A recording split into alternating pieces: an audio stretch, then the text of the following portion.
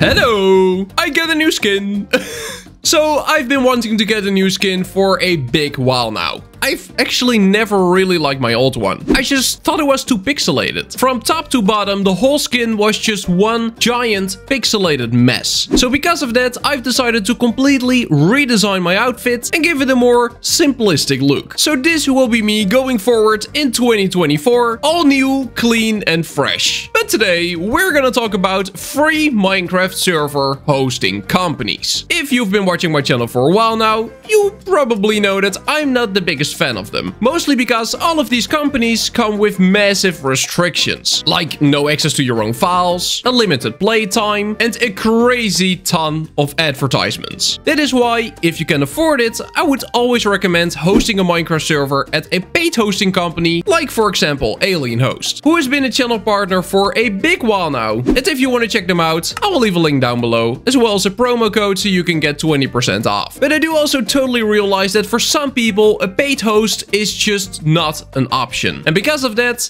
I've done some research. And today I will be presenting what I think are the 3 best places to host a Minecraft server without paying anything. Make sure to subscribe if you've not done so yet. Now, the first one on this list is probably the most controversial as well. Some people absolutely love Atos and others hate it. But Atos is the most well-known free Minecraft server hosting company out there, and because it is so well-known and so frequently used, it also has its own benefits. So overall, on Atos, you do get quite a lot of cool features. You can host a Minecraft server for both Java and Bedrock Edition. It even supports ArcLight, which I recently made a video on, and allows you to run both mods and plugins on the same server. So that's pretty cool. It also gives you unlimited player slots, though you can probably not use that many, as Atos doesn't come with that much RAM. Now, when looking up the server RAM of Atos, they basically say that for a vanilla server you will get 2 GB. But it all depends on the type of server you're running. So different types of servers will require different types of RAM. By reading that,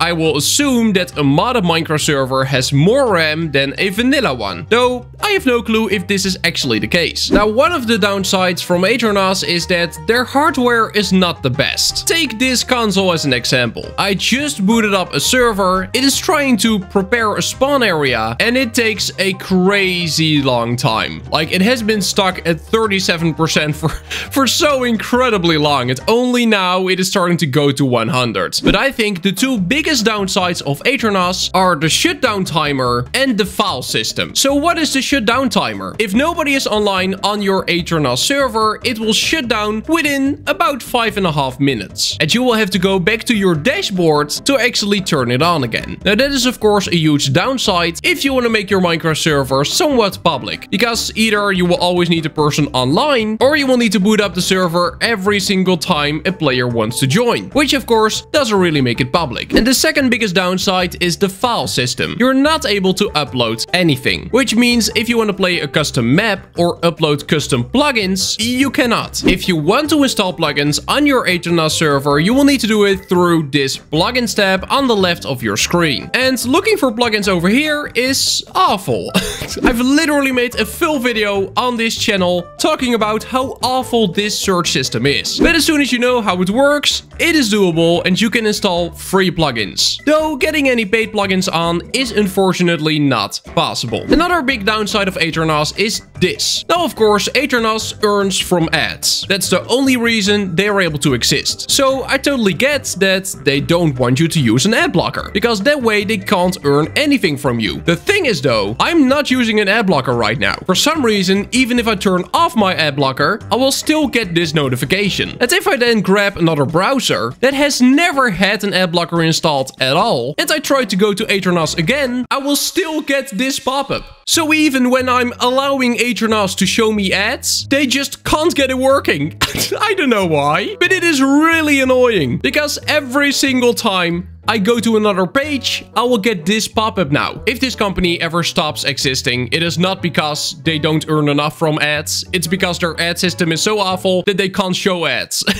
So next on the list, we got gaming for free. Now, I'd actually never heard about this free hosting company before someone recommended it to me. But from what I've seen, it is a pretty solid option. So unlike Atos, on gaming for free, you actually have full file access, meaning that you can upload anything you want. What's also pretty cool is that they're also offering servers for a couple of other games. So Terraria, Project Zomboid, and Factorio are also games you can make a server for, without paying anything of course. So that's pretty cool if you like playing one of these games. Now over here, we immediately see one of the biggest downsides of gaming for free. After you do not renew your server for a couple of days, they want to terminate it. AKA delete everything. Now don't let that scare you off immediately, but it's for sure something you should keep in mind. So let me show how it works. I'm just gonna click here, and that way I'm renewing my server for, I believe, 1.5 hours. So yes, here on my console you can see your free server will be suspended in 1.5 hours, meaning that I can now start the server, I can run the server, and it will stay online for 1.5 hours, even if not a single player is inside of your server. So that is pretty cool. That is something that Atos doesn't have. Now every 5 minutes you will be able to press on this button, and you can add an additional 1.5 hours to this timer. Now this timer can go up all the way to 12 hours. And that's also where immediately the biggest problem comes in. After 12 hours it will shut down. And if you, after that, not renew it for a couple of days, your whole server will be terminated, deleted, and it will be gone. So you do need to log in frequently to press on that button. For the rest, the RAM seems to be the same as on Atos, so 2 GB, but something that concerns me a little bit is the fact that the CPU is already overloading. And just to remind you, there's not a single player online right now.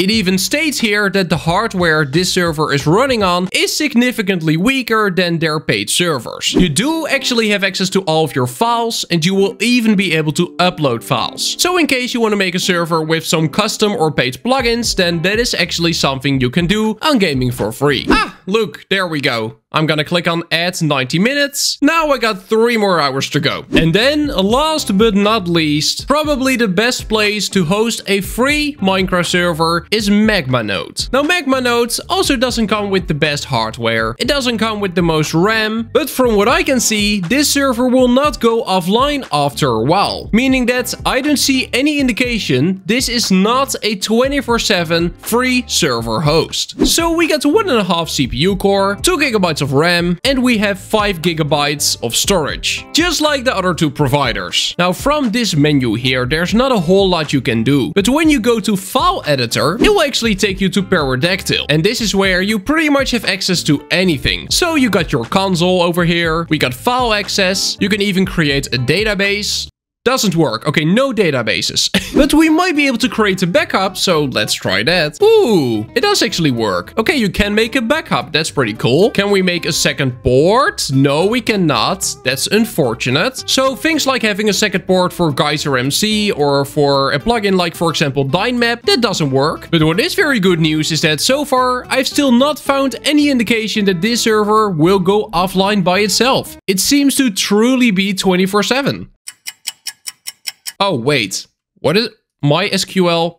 We can actually create a MySQL database. Oh, that is so interesting. So for some reason you can't do it on the Pterodactyl panel, but if you're on the panel on the MagmaNote website itself, you will be able to create a database. It also seems like we can install some popular mod packs from here. For example, RLCraft or Pixelmon. So if you want a free 24/7 online Minecraft server, then MagmaNote for sure seems like the best option. And that is gonna be it for today. I really hope you enjoyed watching. If you did, do make sure to subscribe to my channel. You would really help me out by doing that. And then I will see you in the next one. Bye bye!